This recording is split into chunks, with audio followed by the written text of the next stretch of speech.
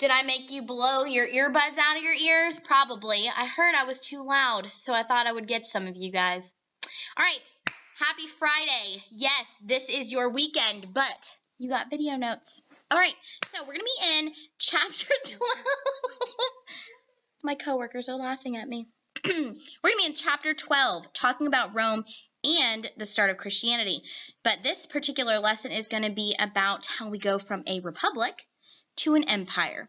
So this matters because after changing from a republic to an empire, Rome grew politically and economically and developed a culture that influenced later civilizations, such as the United States. So stay tuned. Be ready for 2 hot questions. Good luck. So guys, on your notes, it does say to work with your groups to brainstorm 3 reasons why the Roman Republic was in a state of disorder in the 70s BC. So that's right at the end of the Republic. But you know what? We're going to move beyond that, and we've already talked about it. So a few of the reasons that we know from our last lessons that Rome was having problems. The politicians and generals were at war. We just took a test about how we know Gaius Marius and Lucius Cornelius Sulla were at war. We saw the Gracchus brothers being assassinated in the streets.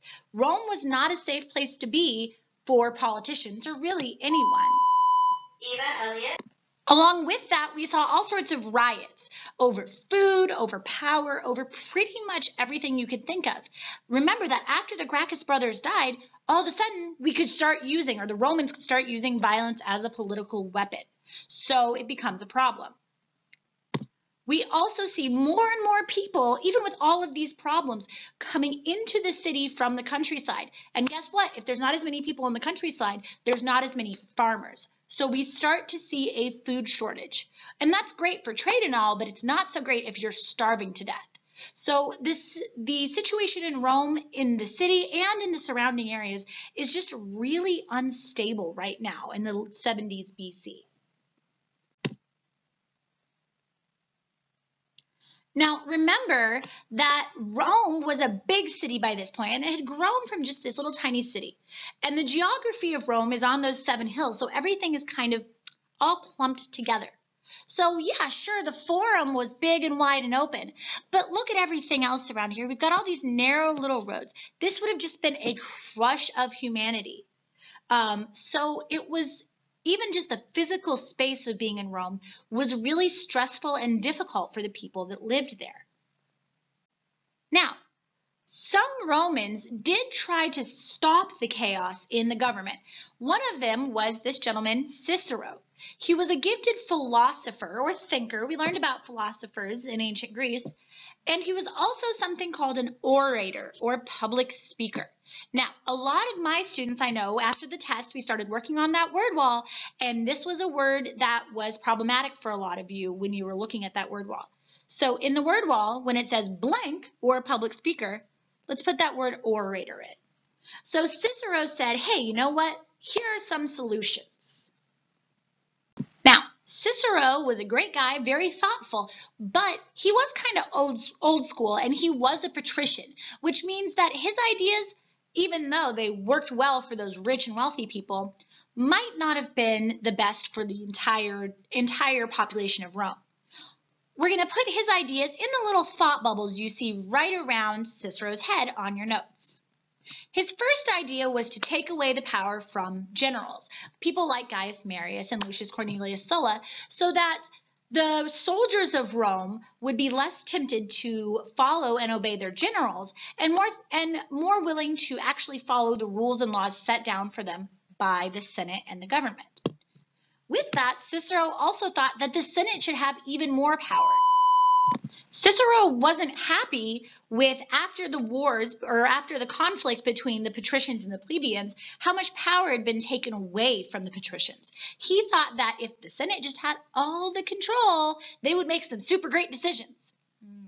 I don't know how I feel about that, but that was Cicero's idea.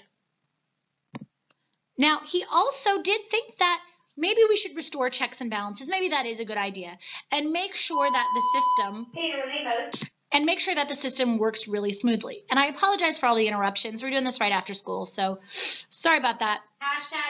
#unprepared. Hashtag. flexible, Miss Lewis. We are hashtag flexible, not hashtag unprepared. Her sass, man, I'm telling you. Okay. Anyways. Okay. So Cicero had all these great ideas, but they really only appealed to a small class in the Senate. We're going to see coming up how other people had solutions that were maybe more appealing to the lower class, to our plebeians, and kind of had a broader range of who they actually helped. Like Miss Todrick said, there were plenty of ideas on how to fix the Republic, but not many appealed to the common citizens of Rome. One great leader came to power who was extremely powerful and popular with the common people. This was Julius Caesar.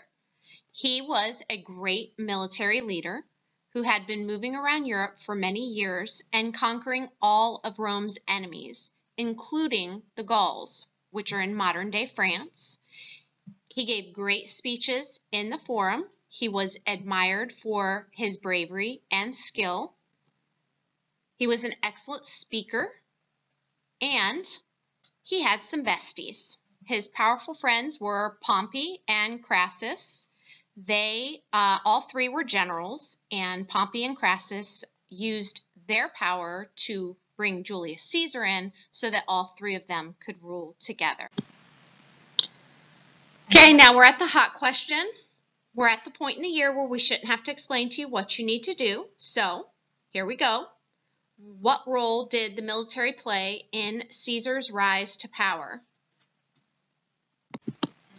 All right, so Miss Tickle told you about some of Caesar's friends, his besties, and how that Crassus and Pompey had helped Caesar come into power within the Senate. Now, these guys are not all ruling in Rome. Pompey's in Rome, Caesar's in Gaul, and Crassus is over in, I think he's in Spain. Don't hold me to that. I'll check that out. But he's in a different area. So they're all ruling this large Roman Empire, trying to work on it together and hold it together. And that was kind of a mistake. It's a Roman Republic. It's not an empire yet. We're fixing to be an empire in just a second. So Caesar's partnership with Pompey and Crassus lasted about 10 years. Crassus passes away, and it only leaves the two left to try to rule together. And so after they've ruled together for about 10 years, Caesar is very, very, very popular because he conquered Gaul. Remember that money that the Gauls had taken from the Romans so they wouldn't fight them anymore? And the Roman people loved him, so much so that even his friends started to become a little bit jealous of him. And so in about 50 BC, we're looking at Pompey and his allies in the Senate, and they want Caesar to come back home. They don't want him in Gaul anymore. They want him to come back home and turn over his power. But remember, his army is extremely loyal to him, not Rome. And so that doesn't work very well for Caesar. He doesn't want to come back home, and he doesn't really care that the Senate has told him to come back home. And so Pompey's got them asking him that so that he could rule alone, but Caesar would not come home. He actually decided that he was going to bring his army into Rome against the wishes of the Senate.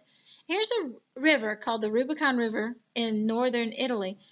Gaul is on the other side, over this way, back toward France. And Pompey is down here near Rome. It's a little bit further south, but right there. And so Caesar has his army just on the other side of the Rubicon, and he gets the message that he needs to stay there. Don't bring your army with you. You just come back home.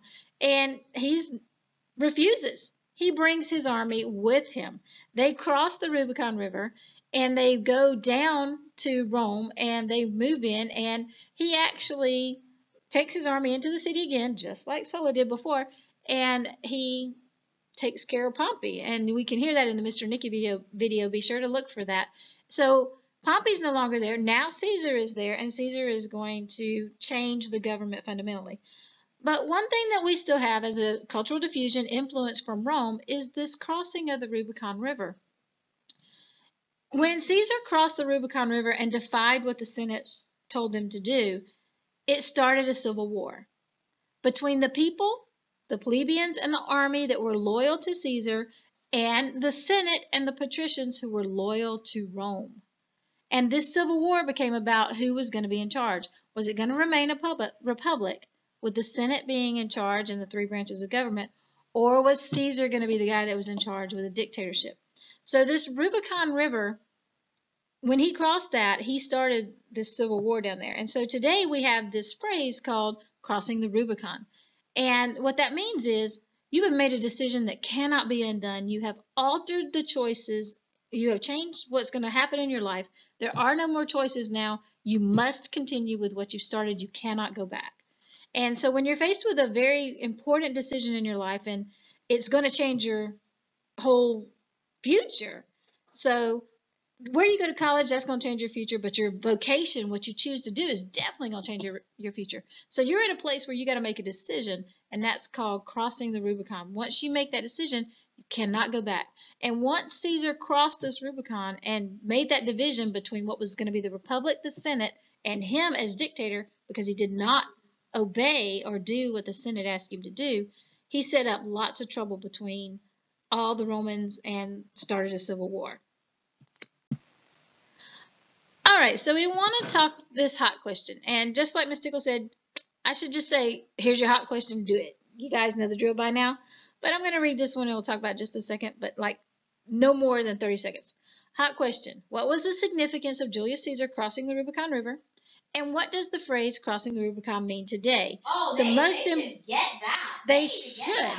But the most important part, Ms. Luz is so right, you better get that. Give an example of the situation, of a situation that it might apply to. I want you to think of someone that could apply to, either you or somebody else that you know. And you may not use my college and vocation example. You got to get a new one. All right? So come up with one that talks about, well, you answered. I'm not going to give you any more help. I've already told you enough. Okay, so that's your hot question. Hi, guys. Apparently I'm too loud, so this is how I'm going to talk during this slide. I'm just kidding. All right, guys, so let's wrap this up. We're going to be talking about challenges to Caesar. So, yes, he was well-loved, and yes, people did like him. I just said that, of course. Yeah, people liked him and loved him. But there were challenges to his time of rule. So let's talk about that and his actions. Now, Caesar defeated Pompey and then returned to Rome in 45 BC after he defeated his bestie. Now then, Julius Caesar decided to declare himself as emperor for life. Now, emperor just means that he's the one ruler over the entire empire. Now, it sounds kind of like a tyrant or even a dictator. Now, but he declared himself emperor for life. Okay? Now, there were some concerns when he did this, and challenges started to arise. So people started to resent or dislike, like have bad feelings, for the way he went about getting this power. Remember, people loved the Republic, and then there was a shift to where we had those three rulers, right? And now all of a sudden Julius Caesar wants to be emperor for life by himself. It's like, well, what the heck, man? So and then he didn't really have people's support because he limited the Senate's power. And remember, the Senate has all that money, so the people with all the money were like, excuse me. Those patricians, they were upset. They had some serious concerns about Julius Caesar limiting his power. So then, what is all of the effect of these things? On March 15th, which is a date that we know as the Ides of March, as you can see up here, we have Beware the Ides of March. This was in 44 BC. A group of senators, or the rich people, right, the patricians, they decide to attack Caesar on the Senate floor, and they stabbed him to death, okay? These people were vicious. They said, you're not going to limit our power. You're not going to take our money away. We're going to do something about it. So they decided to kill Julius Caesar. Now, who actually is responsible for this? We're actually going to talk about that on Monday. So we're going to do like a CSI investigation to figure out exactly who killed Julius Caesar. So stay tuned. Have a good rest of your weekend, guys.